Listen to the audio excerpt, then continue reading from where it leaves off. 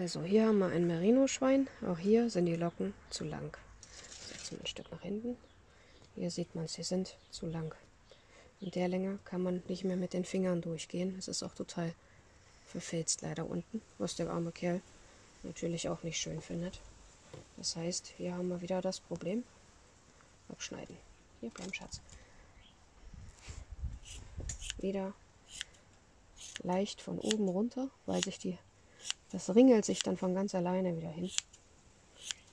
Bleib mal hier. Bleib mal hier. So, und dann hier auf Bodenlänge. Dann hat man nämlich hier die Fellfülle wieder.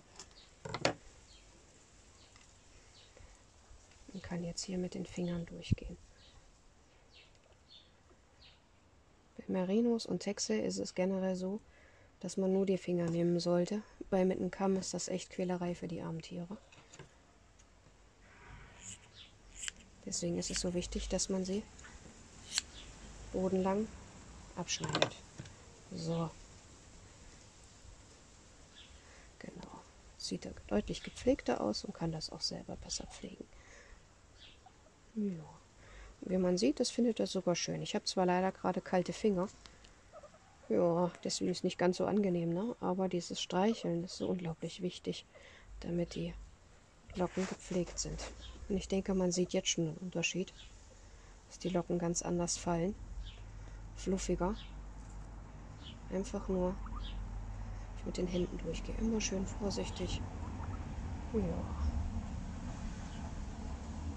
Genau. Ja. Jetzt ist da viel mehr Fluff drin, ne? Mein Kleiner. Viel mehr. Ringelung auch. So. Das gleiche natürlich auch am Popo. Bleib sitzen, Schatz. Bleib schön sitzen. Hier erstmal mit den Fingern gucken, wie weit es filzig ist. Hier ist leider sehr viel Filz. Na, hier, Schatz.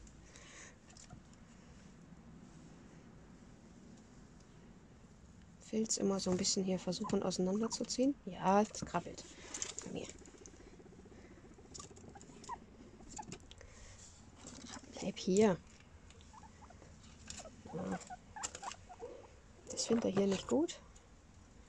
Gehen wir hier mit der Schere nochmal nach. Ich nehme an, dass da hier sind Haarlinge wahrscheinlich schon drin.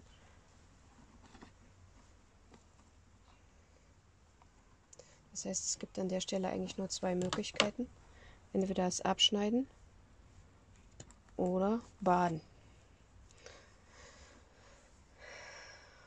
Ich werde jetzt erstmal gucken, ob das Ivomec hilft, anschlägt, dass die Haarlinge da nicht. Ansonsten werde ich ihn wieder rasieren müssen, was ich schon mal machen musste. Ach, ich mache es einfach ab. Ja. Hier bleiben.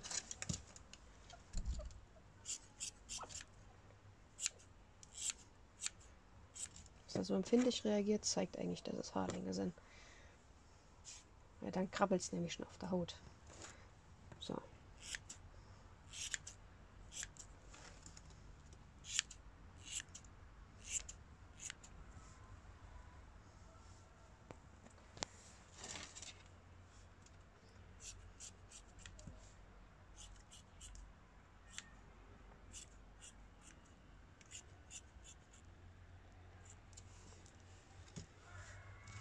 Bleib doch mal sitzen, Schatzi.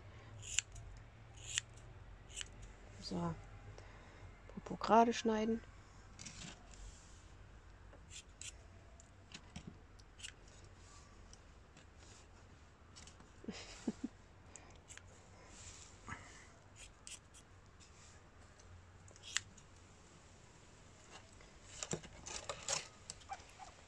Und auch hier sieht man jede Menge Filz, jede Menge Pipi. Weil er sich selber nämlich nicht sauber halten kann, wenn er hinten nicht dran kommt. Jo. Hier muss ich aber nicht mehr so viel machen. Habe ich nämlich vorhin schon gemacht. Das heißt hier wieder bodenlang. Schön Höhe der Tischkante abschneiden. Und wie gesagt, mit den Fingern durcharbeiten.